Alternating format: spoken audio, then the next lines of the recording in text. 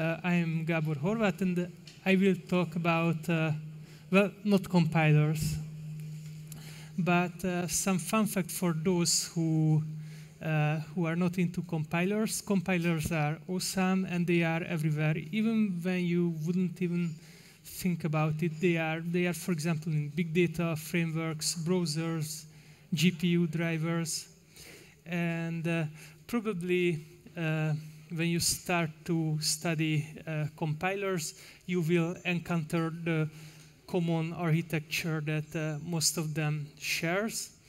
But in reality, even though compiler is one of the main tool of a developer, it is not the only tool we are using. And when we are making tools, we would like to reduce work. So for example, in LLVM, we have a common optimizer that multiple language frontends and multiple backends can use. But when we are working on software projects, we are usually using whole tool chains and not just the compiler. So when I think about compiler, I mostly think about not just the tool that translates the code into executable format, but also all the parts of the tool chain. So in this talk, I would like to walk you through some parts of the tool chain, some of the tools that you should have in your tool chain, but it is only scratching the surface. So first of all, let's see some examples. So what do you think? What will be the output of this program?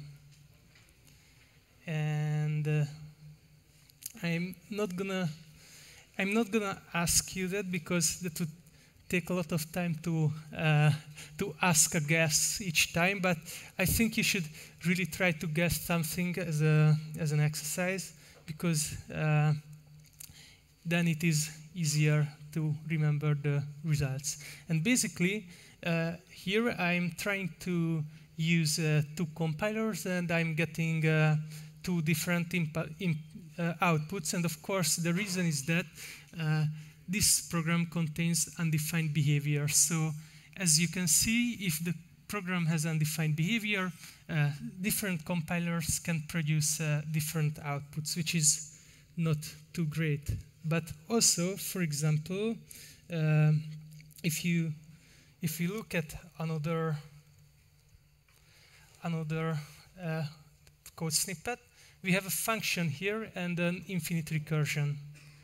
And let's see what it does when we compile and run this program.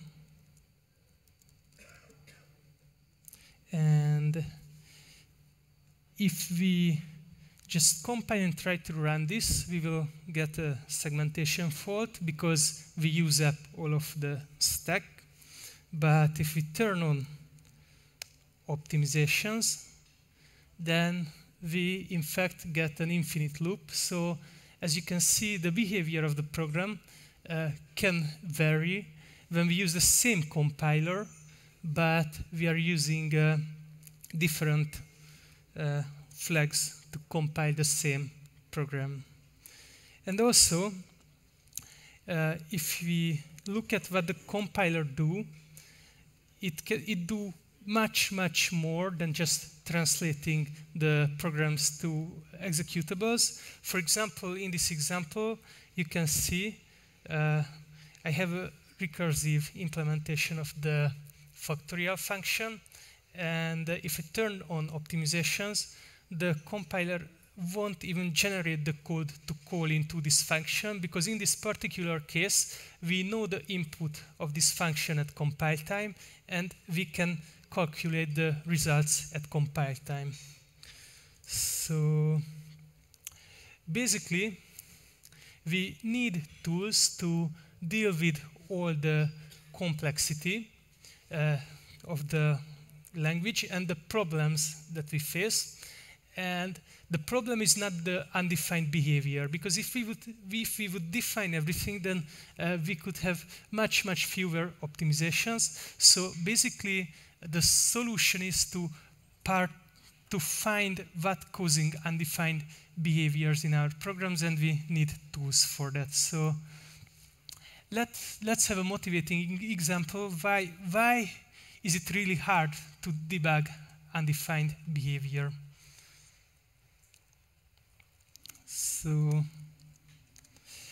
this is a small code snippet. We have an array, and we increment each element of the array, but the bounds until we increase the elements is a runtime command line argument to this program. So let's see what happens if we provide this executable with multiple options.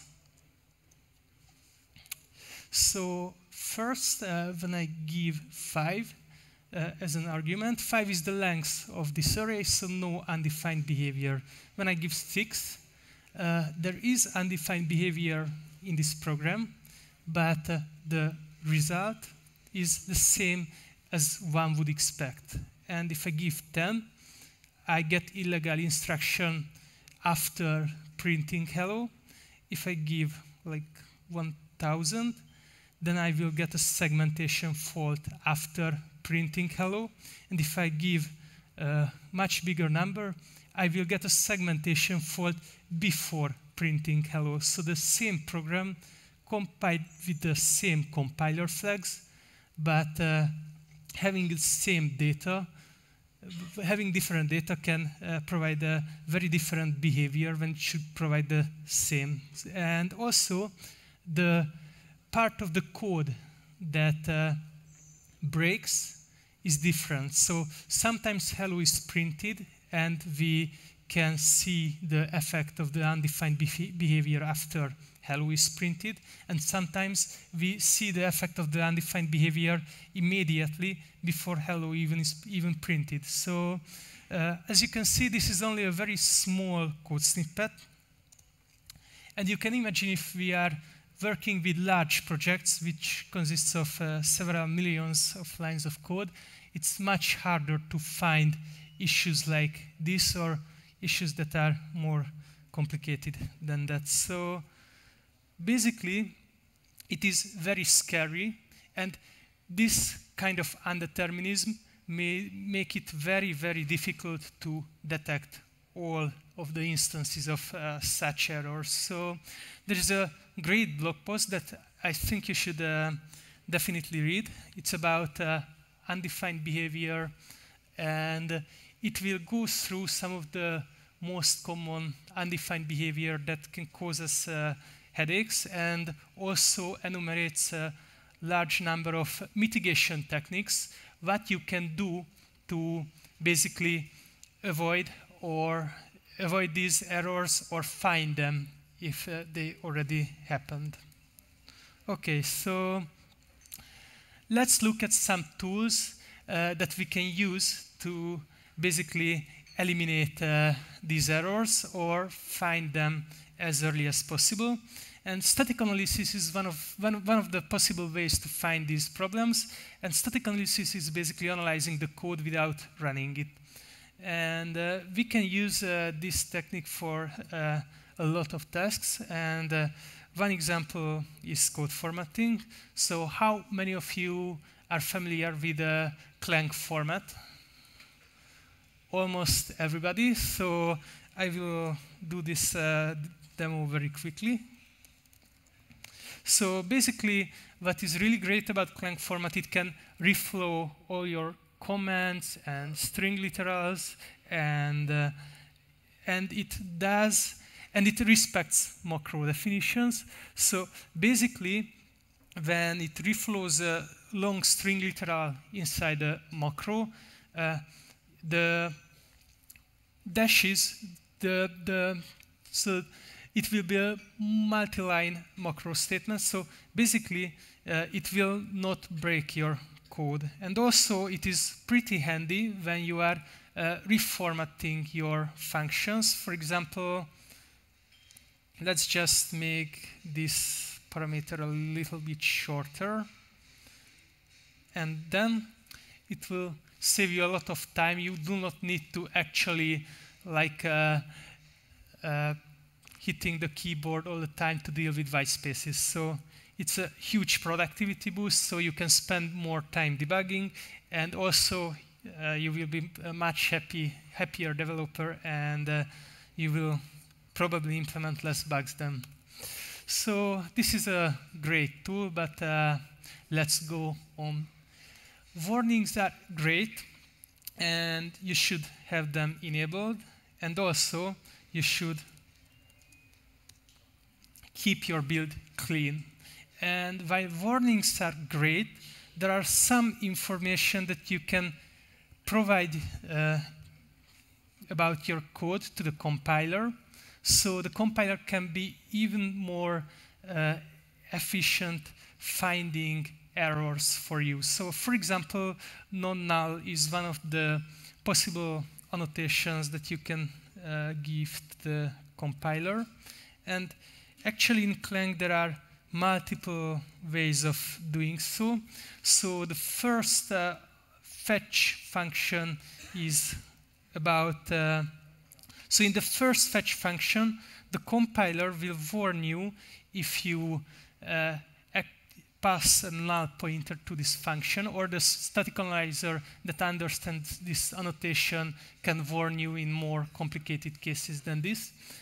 But the compiler will not optimize the code based on the fact this function cannot be passed with a null pointer. But in case you use the non-null attribute, like in fetch2, then the compiler will use this information to optimize your code.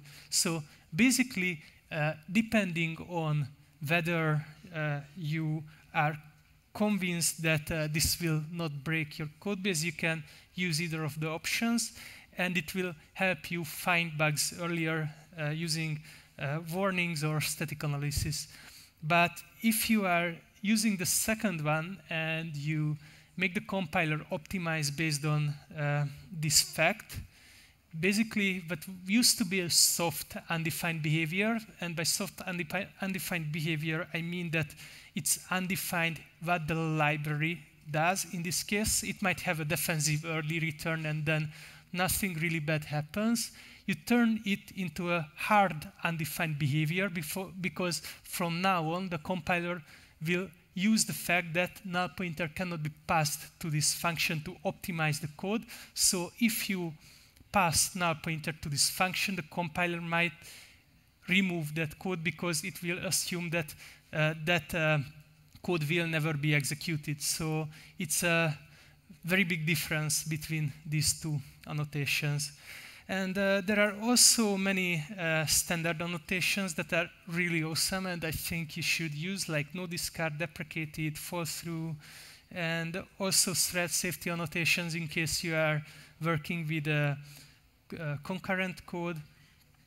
So, and these are like compiler checked comments. So you could document these facts using comments, but they might, they wrote with the code. So the comments wrote independent of the code and the comment might contradict each other. But these annotations are basically part of the code. So this is what makes it so great. Okay. So let's look at another great static analysis tool called Clang Tidy. How many of you used Clang Tidy before? I think you should start use it as soon as possible. This is a code example. It contains a lot, but let's look at what Clang Tidy does with this piece of code. So I will run some checks on this code, and I will ask Clang Tidy to transform this code. So actually, in case Clang Tidy finds some issues, that it can transform into something that it can transform the code to a form that is better in some ways, it will do that. So just for the record of just for the recording, I will show the command line, but it is no point to do this. No point to know this by heart. It has a pretty good documentation, so you can look it up how to invoke this, and also a lot of the IDEs have great plugins for ClankTidy. Okay, so let's look at what ClankTidy did here. For example, we used to have a string literal that was very ugly, and ClankTidy transformed it into a raw string literal that is much nicer. We used to have a set with a custom comparison, and ClankTidy transformed it into a transparent functor. So we do not need to repeat the type. We used to have an ugly loop that Tidy transformed into a range-based for loop. We used to have a deprecated auto pointer, which was transformed into a unique pointer, which used to repeat the type at the new expression. Tidy eliminated this, so we no longer repeat the type. We used to have a redundant null check before a delete. Deleting a null pointer is a no-op, and Tidy eliminated that for us. We used to use the zero literal for null pointers. Tidy transformed this into null ptr. And also we used to have a very ugly use of the ternary operator that Tidy just removed. And also we used bind, which was replaced by using a lambda function. So as you can see, it can do a lot to make your code cleaner, safer, faster. And this is just some of the checks I showed you here. It can do much more than that. It was some examples I picked for whatever reason. I thought some of them was pretty cool. Okay, so ClankTidy can find code smells, performance problems, and refactor your code. And also it can help you modernize your code. If you introduce a new standard in into your code base, you can use Tidy to automatically rewrite some of your code to use the newest language and standard library features. And I think this makes this tool very, very useful. Okay, and let's also look at the static analyzer. So ClankTidy works on the syntax tree generated by the compiler. So it can do very handy stuff, but it cannot really reason about the values of the variables, and it do not do very deep analysis. Static analyzer do a much deeper analysis to catch logic errors and other problems in your code, but it comes with a price. For example, it is much slower than compilation, and also it sometimes has false positives. So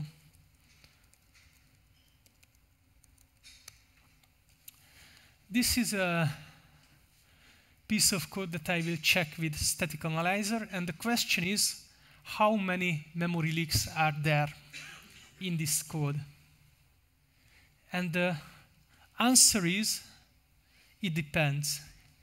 It depends on what this function is doing, because in case this function is freeing the memory it was passed, then the only memory leak is here in the function g, because here I do not free the memory that was allocated by this function.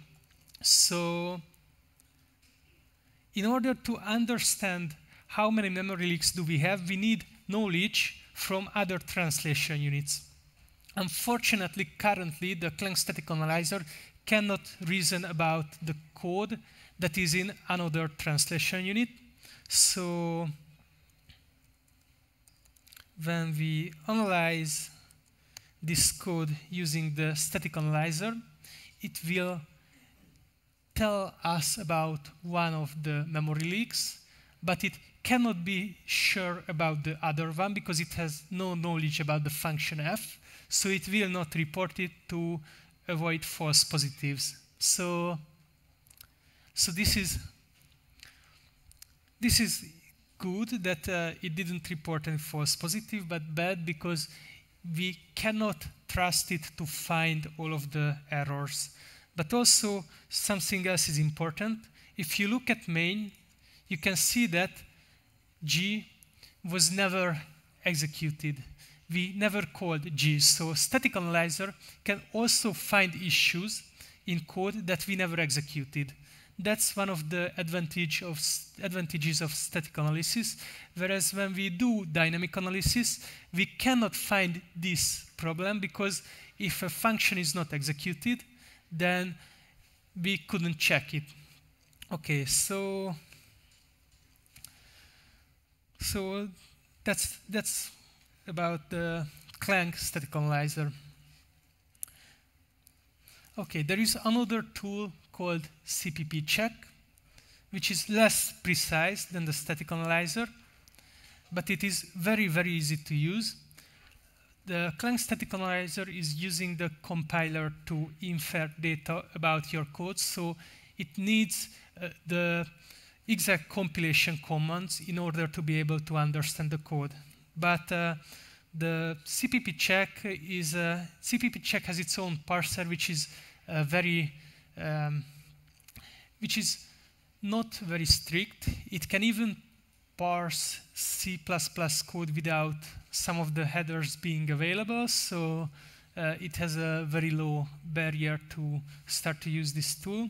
But of course, this comes at a cost because there are ambiguities. So, okay. Let's see.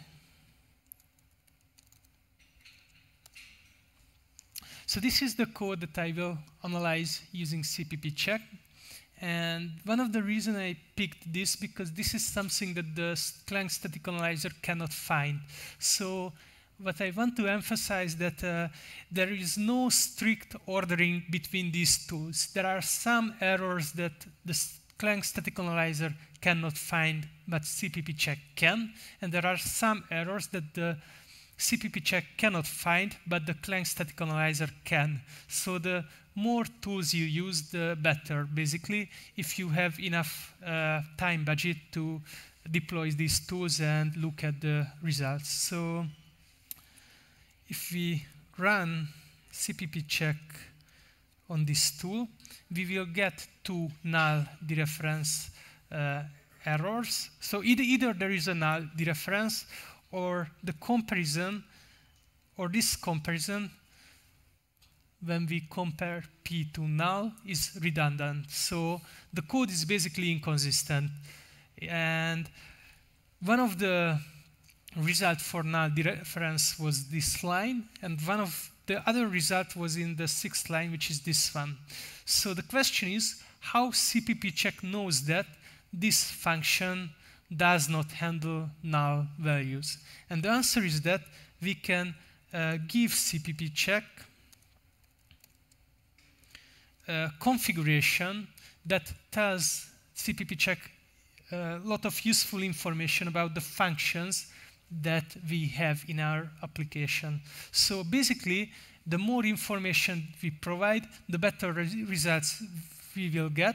So if you have time to annotate your APIs using this language, then basically it's in an XML format, then you can get pretty useful results from CPP check. And if you are maintaining a library, for example, within a company, and you are annoyed that all of the users are calling that function with a null pointer, and they are not supposed to. Maybe it is a good solution to mitigate this problem a bit by providing a description of the function like this and using CPP check on the user code, so they can use this to catch errors.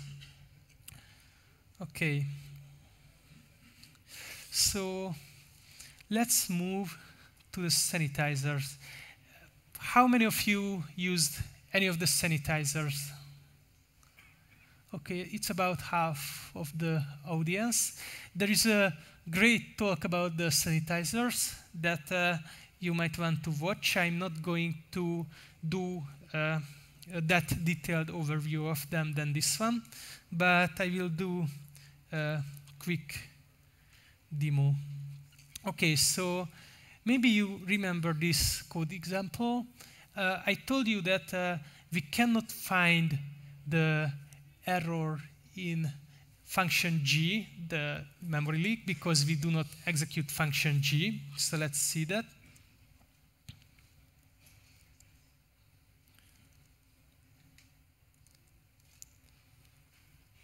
But we can find the other problem.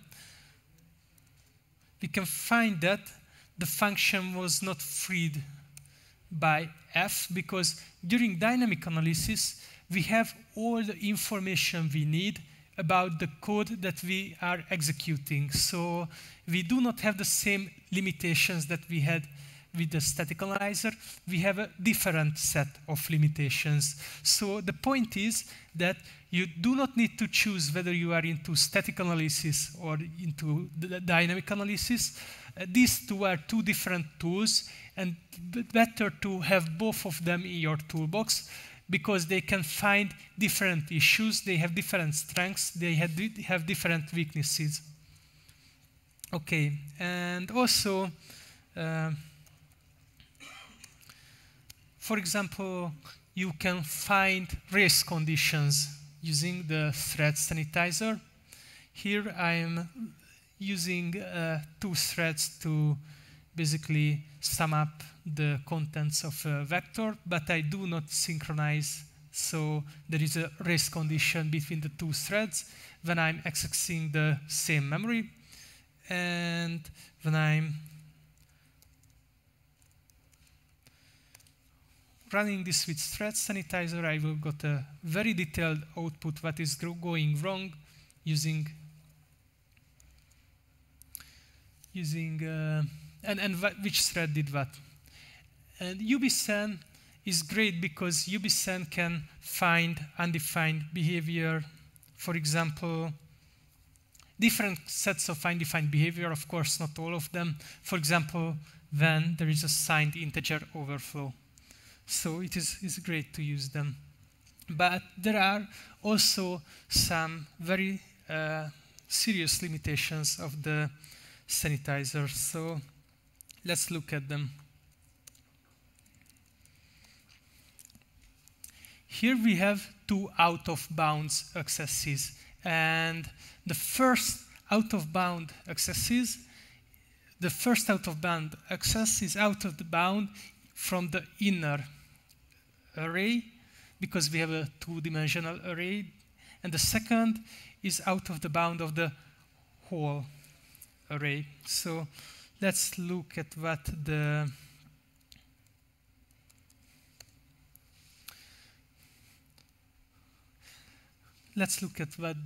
address sanitizer does. So basically, it is able to find the second one when we are addressing something that is outside of the whole 2-dimensional array, but it will not find the first one when it is outside of the inner array, but it is still within the whole array. So basically, what address sanitizer does, it only checks if you are writing or reading valid memory. But when you are writing or reading valid memory, that still can be out of the bounds, but you might just end up in another piece of valid memory. So basically, it will not find all of the bugs that you are looking for. And it's better than some of the tools like whirlwind, because whirlwind cannot really check for most of the errors that happens on the stack. So still an improvement, but not a silver bullet. And also, if you compile this code using all the optimizations and then run this, address sanitizer will not find any bugs in this code. Why? Because if you look at this code, you can see that basically this these writes to the memory are dead. So I'm writing values to the memory, and I never read that region of the memory in this program. So what the optimizer will do, it will remove these writes to the memory. So because these writes to the memory are removed, there are no errors to catch. So basically this is an incorrect program that contains undefined behavior, but due to optimizations, we are not able to find those errors regardless of using dynamic analysis. So dynamic analysis and optimizations are not the best friends. So this is something that is great to be aware of. So let's imagine there is a next commit that makes use of this memory region, but in some non-obvious ways, and then our code, which will not link because I did not provide the, just a second. Don't do live demos, that will go wrong. I will just add another file.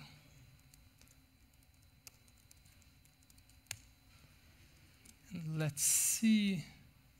Okay, and now you can see that also the invocation where optimizations were turned on now fails because the change in the code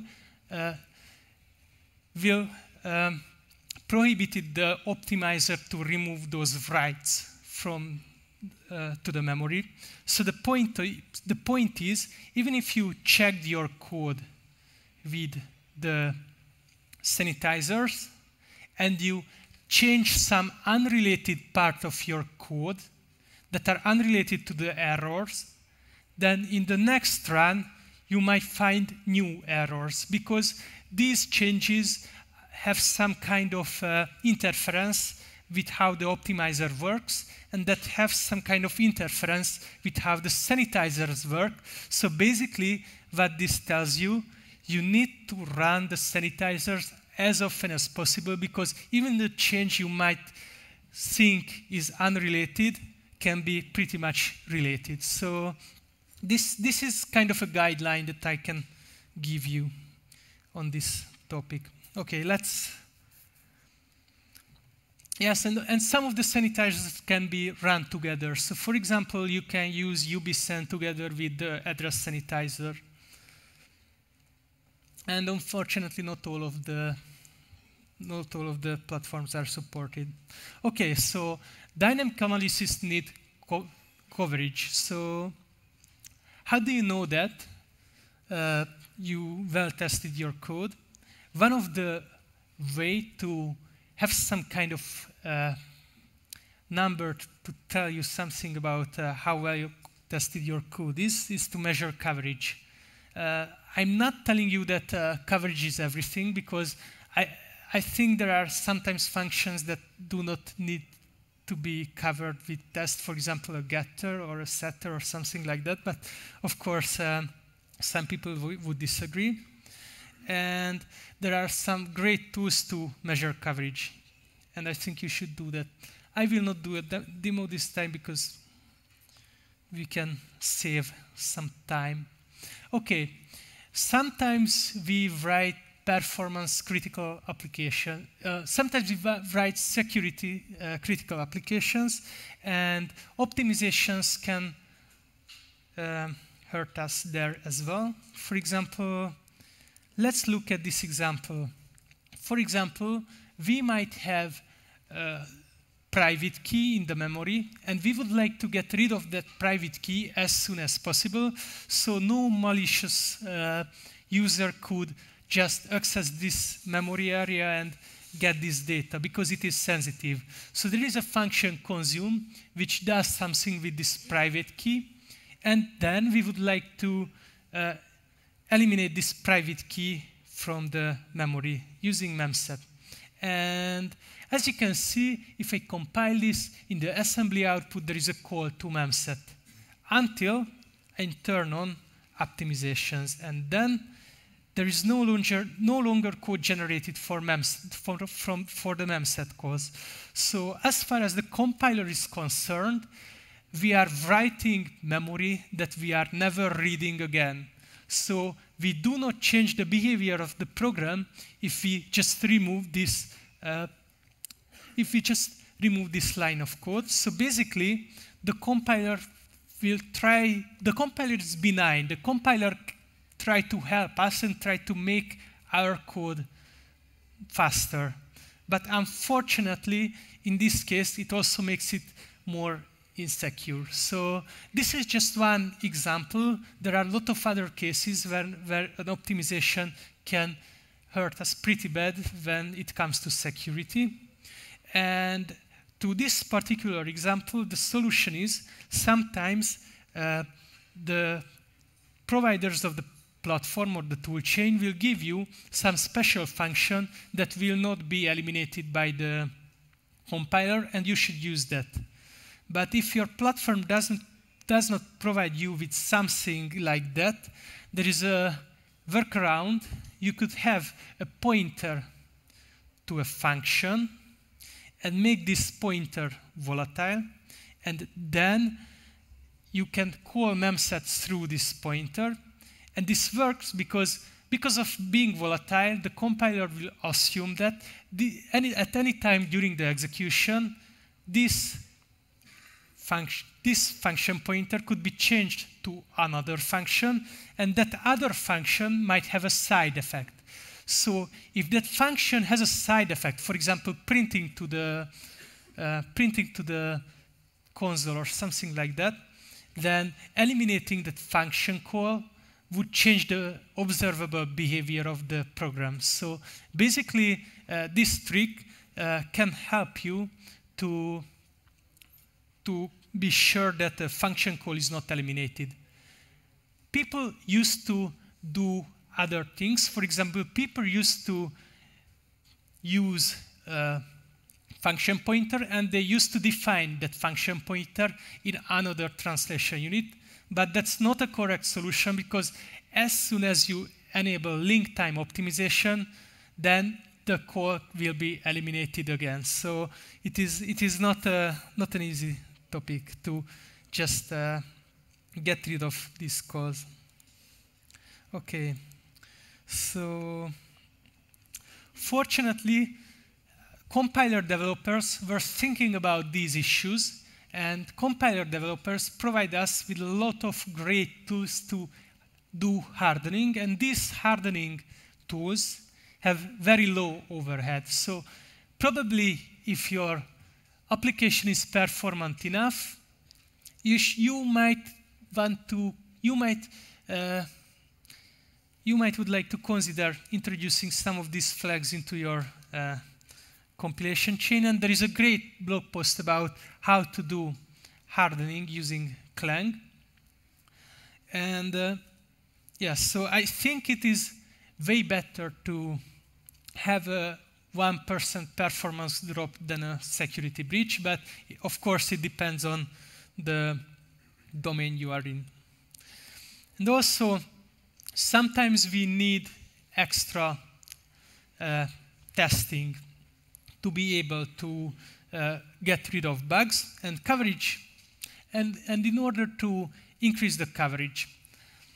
And one way to increase the coverage is to generate tests, and there is a fuzzing technique which is coverage guided, and it uses a genetic algorithm.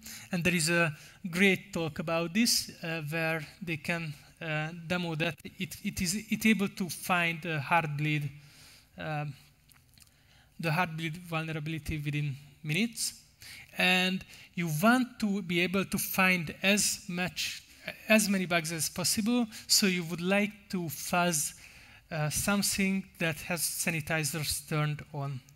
So I did an experiment. I used to have an assignment at the university. We had to write an interpreter for lambda calculus. You can think of this something like a dynamically typed language that is very similar to Haskell. And so basically I wrote this interpreter, and it passed all of my tests, and also it passed all of the tests of the professor, and it was accepted, and I got the best possible grade. But let's see what happens if I try to fuzz that. So basically, I have some test cases, and I have this executable, and if I feed this my test cases, all of them seems to work. Of course, also the professor had a lot more of these, but also, so I decided to introduce a fuzzer, and I just want to show you how much effort did it require to introduce a fuzzer in this example. Sometimes, of course, it's much more complicated, but all the fuzzing logic is this function, which fits on the screen. So basically, it didn't require that much effort. Depending your application, in case you need to fuzz structured data, you need to implement custom mutators. Maybe you would like to use protobuf-based fuzzing because that helps you fuzz structured data. But some of the cases, this is very low effort. So let's run this. And I don't know what's going to happen because it's really a randomized algorithm. So let's hope it will find something. And let's go back to the presentation. So basically, when we are doing fuzzing, we are looking for crashes. And for this reason, it is really hard to test correctness. Is the output you got from the fuzzed executable correct or not? It's hard to tell. You can either introduce like semantics preserving transformations into the genetic algorithm that the fuzzer is using, and this way check for behavioral equivalence. And you can also state most of your invariants in the program like asserts, and hope for an assertion failure in case something is going wrong. So using a lot of asserts in the code and fuzzing together is a good idea. And also the way it works, the way it tries to increase the coverage makes this fuzzing best suited to work with deterministic applications. Okay, it's still running. Okay, let's continue with this. So PGO is profile-guided optimization. Usually, when you run the compiler tries to get some well-educated guess about how frequently a branch is taken or how frequently a loop is executed, and using this guess for the cost models and using this to do transformations that make your code faster. And instead of these guesses, you could provide the compiler with runtime statistics, which will make the compiler ever more precise when they are they are calculating these cost models. So basically, this will mean you will get faster executables, and sometimes the difference can be quite significant. So I think you should definitely try this. You can either use sampling, which is a lower overhead method to get the statistics, or you can use instrumentation, which has higher overhead, but to get the statistics, but also it is more precise. And also there is LTO, which is link time optimization. So the optimizer, when the optimizer can reason about the code in a larger units, not just one translation unit, not just one object file, but also about the whole program, then it can do much more transformations, and it can Of course, it will also take more resources to reason about larger units of the executable, but it will produce better results. So, okay, it looks like the fuzzer found something. So it is the example it found, and if I test this,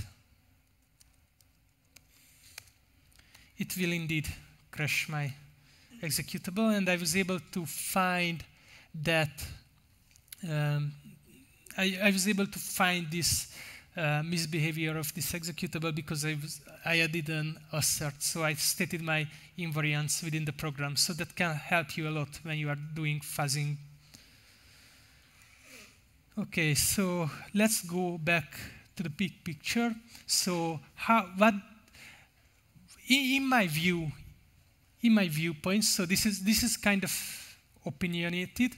So this is what I think how you should build your projects. Basically, I think you should turn most of the warnings on and keep the build clean. I think you should automate the formatting. So for example, in my experience, if you are doing code reviews, a lot of the time of the reviewer can go to like pointing out formatting issues, and when you are arguing over formatting issues, maybe you do not have, so we have a limited attention span. How long can we like really think about something? So if we use that budget for arguing over formatting issues, then we might miss more important problems. So this is really a big game changer when it comes to reviews. Also, I think you should use sanitizers a lot, and also you should measure the coverage, because if you do not know what your coverage is, then you have no idea how well tested your program is. Of course, you do not need to aim for 100% coverage. That makes no sense, but the point is to cover the critical parts of your code that makes sense to be covered. Use static analysis tools, the more the better, and either fix the warnings or mark them as false positives.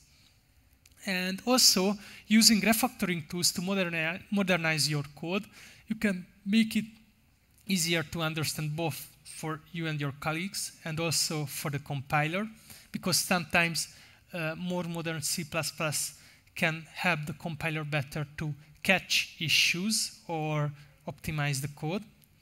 And also, if you have mission-critical parts in your projects, it is a really good idea to use fuzzing, especially if it is also security-critical.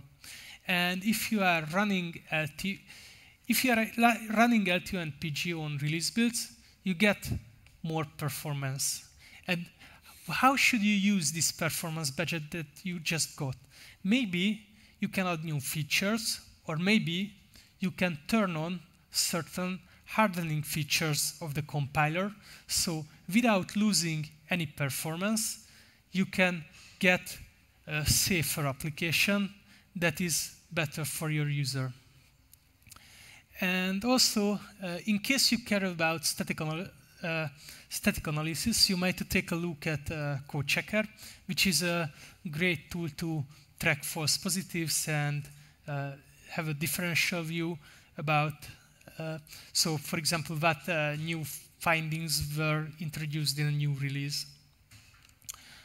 Okay, it looks like we still have a bit of time, so I would like to show one more example, which is about strict aliasing. So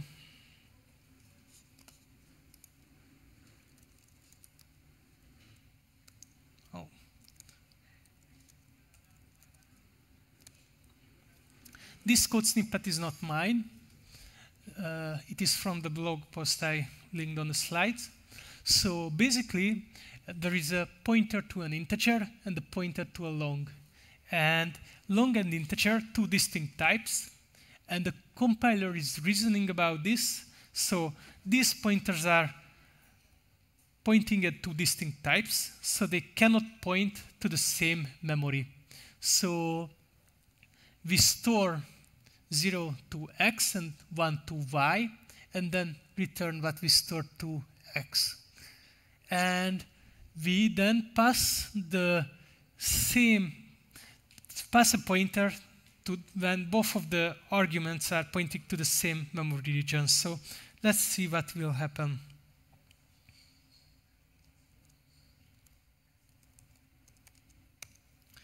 So both when we use GCC and both when we use Clang, when we turn on optimizations, the result will be 0, and when we turn them off, the result will be 1.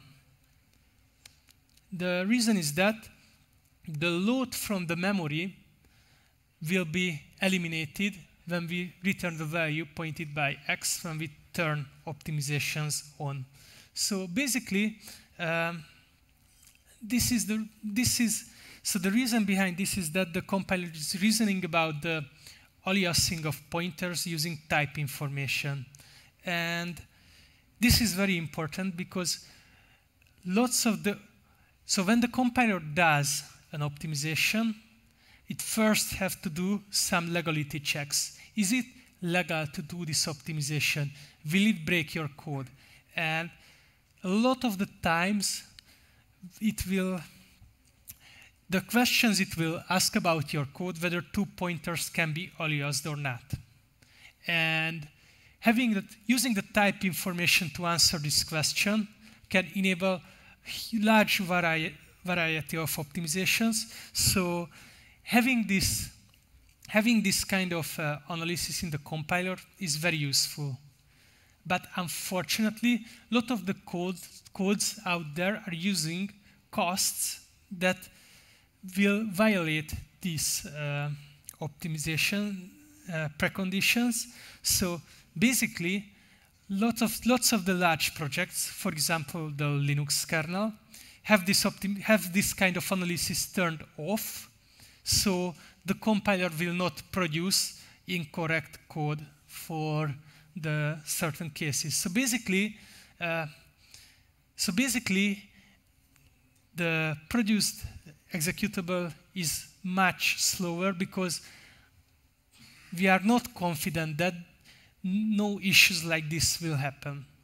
So it would be great if we had a tool to catch these types of issues when we are having a cast that is basically violating these strict aliasing rules. And fortunately, there is a tool under development called Type Sanitizer that is doing just that. As far as I know, it is not accepted into mainline LLVM repositories yet, but it is already under review. There are still some to-dos that needs to be sorted out. And there is a talk from the last LLVM dev meeting about the Type Sanitizer. This talk is very technical, so I only recommend this in case you would like to know how this is implemented. So thank you for your attention, and I think we still have a little time for questions.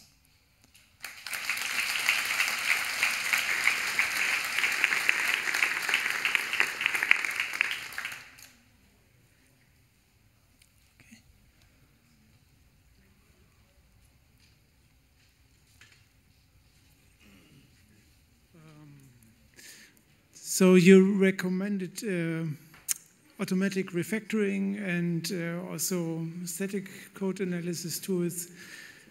2 points. How many problems do you expect to be introduced by this automatic refactoring? Mm-hmm. So that's not for sure. And the other thing is that the company I'm working at tried to introduce static code analysis on a large scale, and it was kind of a fail because we just drowned in false positives. So I don't think there was any payoff. Yes, exactly. So These tools are usually not proven correct. That would be very hard, based on the fact that how complex C++ is. So it can definitely happen that one of the transformations it does is not correct. So in case you are doing large-scale refactoring using these tools, you still need to review the changes that these tools are making. But if you have your code, if you want to have your code refactored anyways, it's still less effort than reviewing all those changes than doing all of them manually. So basically, it's not a silver bullet that you push a button and then magically all your code will be using the newest standard and have the same meaning. It is something that you still need to review, unfortunately, but it is still better than doing by hand. But what I also would like to point out that changing to a newer standard when you are updating your code base is not a trivial task, because even if you do not introduce any changes to your code, just by flipping the switch which standard to use, the semantics of the code might change. It is possible to write code snippets that will have different outputs when you are compiling them using different standards. And basically, yes, that's it. So you will need to audit what the tool does, and you also need to audit what your application does after raising the standard version. Hi. I have a short question concerning the strict aliasing example. I was wondering, the compiler seems to see all the code in this file here. So I would have expected him to realize that there's an aliasing happening and either issue a warning, maybe just if you turn it on, or not even do this errorless optimization. That's a very good observation. In fact, there are two parts of this question as far as I believe. One is why the compiler do not give a warning message, and one of the reasons is that the compiler has several parts, front end, middle end, back end, and sometimes we do the alias analysis in the middle end or even in the back end, and at that point there is no good way right now, at least within LLVM, to issue a warning to the user. So the front end do not have this information, and the middle end cannot warn you, basically. And I think in case of the Microsoft's compiler, they issue some of the warnings from the back end. So the situation there might be different in the future, but I think right now they do not do optimizations based on this type aliasing rule. And the other question, why the compiler does this transformation at all, it is kind of an artifact of the implementation. If you inline this code, the compiler will no longer do this transformation. So if you do the inlining by hand, but so the compiler will notice that there is an aliasing there, and it will not use the type-based rules to eliminate the load from the memory. But the way how type-based alias analysis is implemented right now, the way how alias analysis is implemented in LLVM, there are multiple ways to do alias analysis, and the first, they do it based on the data flow, and in the end, they do it based on the types. So in case based on the data flow, you say that, okay, they are aliased, then the types will not be considered at all.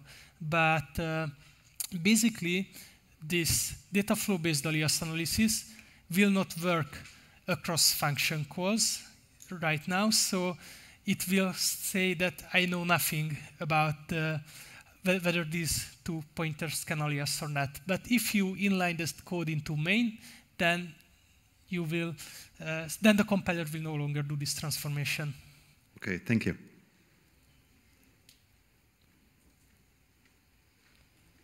Okay, then thank you.